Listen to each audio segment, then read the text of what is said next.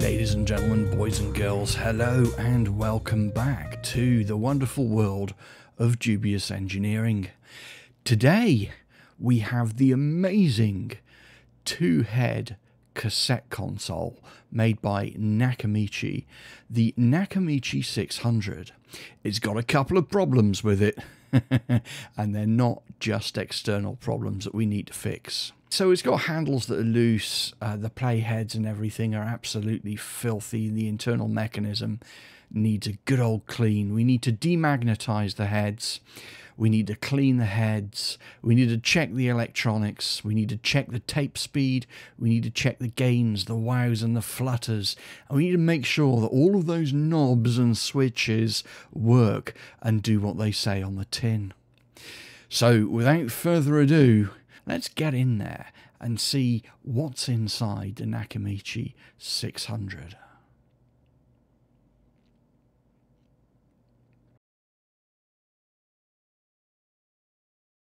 So on removing the case, there's plenty of mechanical bits and pieces in here, and there's plenty of electronics as well. And as you can tell, everything's standard sort of plated through-hole electronics from the era that was. The power supply is located on the back. That's a large transformer there. To the left of the transformer is a little solenoid which automatically stops the tape system. We've got a bunch of potentiometers that are probably going to need a little bit of attention at some point in the future. And there's that lovely stop mechanism.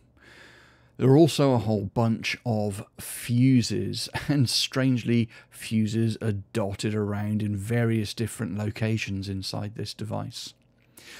So without further ado, let's continue taking this apart. Let's get the handles off of it, and let's get the top fascia plate off of it. I must admit, just these knobs here are absolutely solid. They're all made out of milled aluminium, and they're painted or anodized, and they're just beautiful. And can you see the thickness of that fascia plate? It's about 3mm thick, and some lovely graphics on it. So it's relatively easy to pop the mechanism out of the unit. And once you've got it out, you'll notice yet more fuses kicking around. But ultimately, what we've got to do is we've got to change that, or at least inspect that drive belt. But I am going to change it. My guess is that drive belt probably hasn't been replaced since this unit was new. So that drive belt must be, ooh, many years old. We'll get into the history of Nakamichi in a little while, I guess.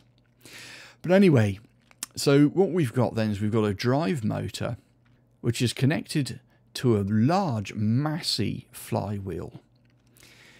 And then there's just a little tensioning wheel there as well. The drive belt itself is actually in reasonably good condition, all things considered, but we are going to buy a replacement for it. So in order to get the drive belt out, what we have to do is unscrew the center spindle nut which holds the flywheel in place, and then we can slide that belt through. Once the belt's off, we can then use a ruler to measure it. It's always a good idea to take a note of the dimensions of these belts.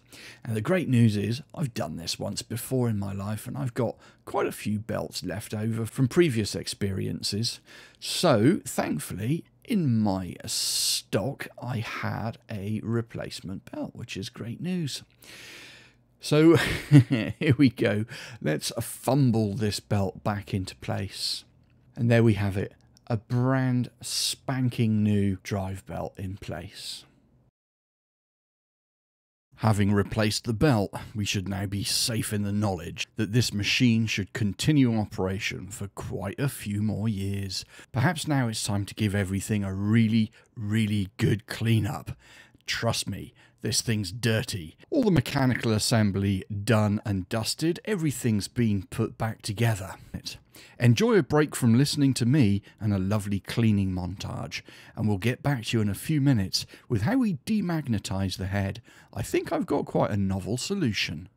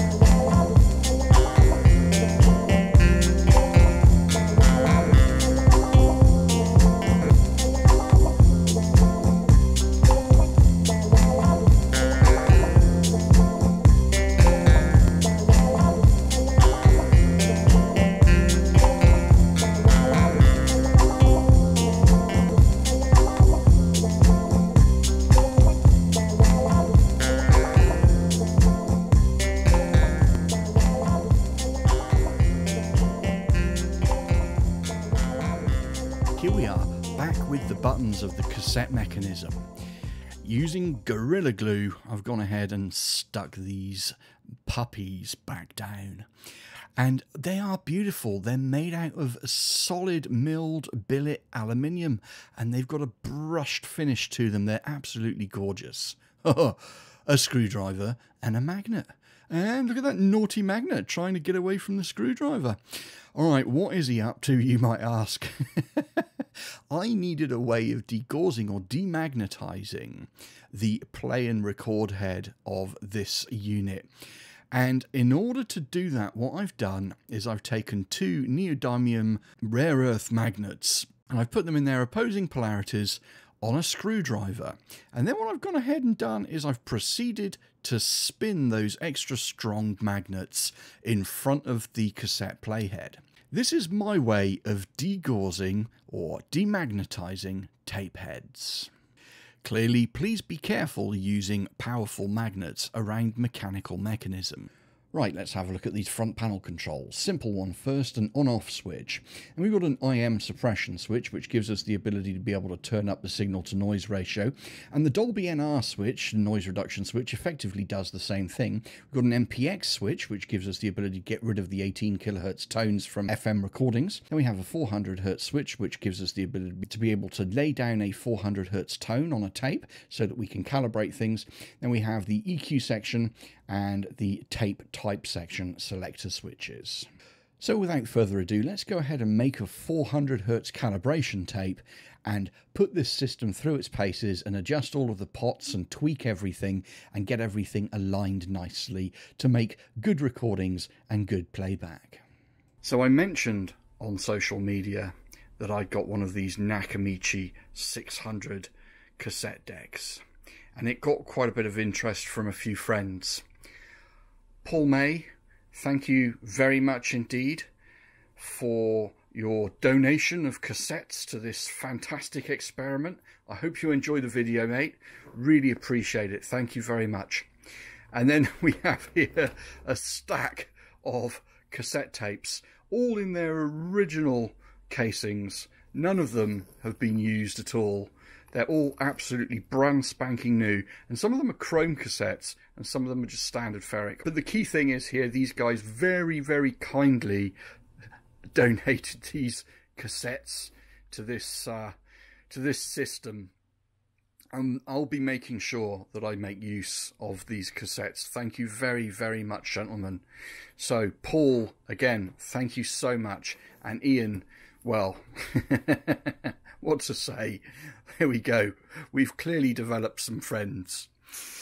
Okay, let's get a cassette inserted in the Nakamichi. Oh.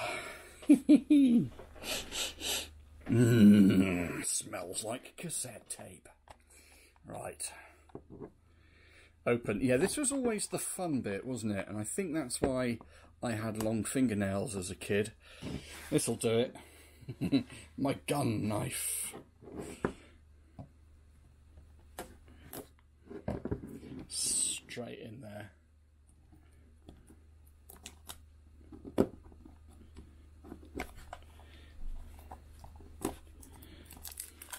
Oh, this, I tell you what, I haven't experienced this for ages. I'm savouring this. I'm absolutely loving this. Oh. Oh.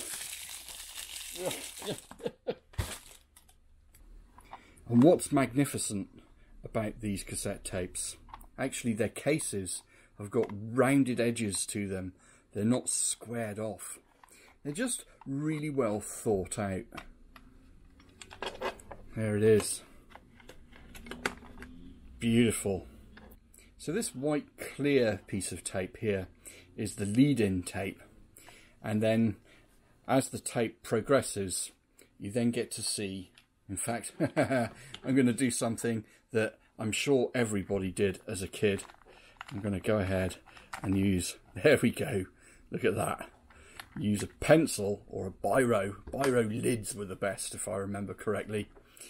And there's our tape. So this is type 2 position chrome tape. So we'll be setting the switch on the machine to 70 microseconds. The next thing you're going to ask me is, what am I using to listen to these tapes on? Is it going to be good enough quality? I believe it will be. This is a Topaz AM10, a Cambridge Audio amplifier. In conjunction with that Topaz amplifier, I'm using here some Mission 774 speakers. Let's press the eject button, open the cassette carrier, pop the cassette in.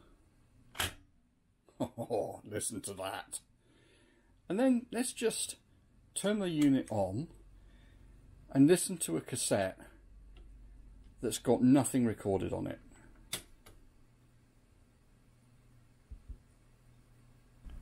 Just some very gentle fluctuations of the needles, hardly anything at all. I can't hear a sound. So now what we do is we turn on the 400 Hz tone and we record that onto the cassette.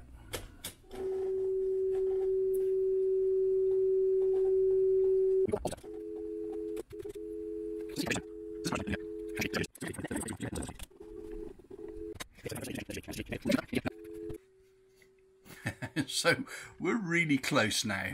The process is this: to rewind the tape, reset the counter, press record and play with the 400 Hz tone on. This gives you 0 dBs on both meters. Stop, rewind the tape, press the play button. If either of these meters don't hit exactly 0 dB, you then tweak this potentiometer, whichever potentiometer you need to. You then rewind the tape, record and play that 400 Hz tone back on the tape again. Rewind the tape, play. With a bit of luck this time, we got it nailed. Oh, near as darn it. Oh, there we go. So, we've now aligned or calibrated the meter. Oh, this is fun. So I went ahead and downloaded both the user guide and the service manual for this, and it's fantastic. It's just so detailed. It literally talks you through every little bit of how to operate this, how to set it up. It's absolutely magnificent. So I've had a lot of fun doing this. It's a little bit too complicated for this video. It's just taken an awful long time to do it. And trying to record every detail just doesn't make sense. So I'm going to get the scope out and show you how good a 400 Hz sine wave looks on this machine. How's that sound? There is just a little bit of variation there. Not a lot. That was a trigger sequence issue, by the way, that flick. There's just a little bit of variation, but it's hardly audible.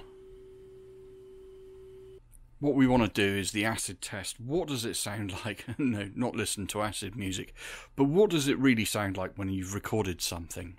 So what I'm going to do is I'm going to record something which is from this digital piece of equipment here, this synthesizer, a tune that I made up the other day. I'm going to record it onto the Nakamichi on a chrome tape. All my settings are correct. The tape is set to chrome and the EQ is set correctly. I've turned Dolby on as well. I've got all of my line levels set up correctly, so everything should be ready to go. So let's go ahead and record this.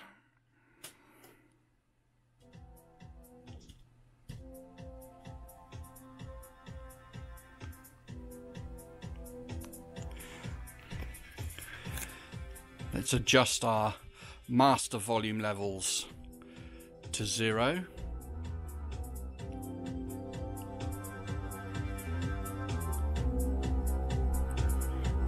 There we go, that's where we need it. Alright, there we go. Enough of that.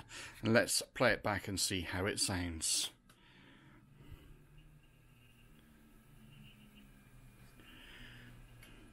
And we'll wait for the tape deck to do its auto stop. There it goes. It's a 4-second auto stop on this device, by the way. Excuse the noisy vehicle.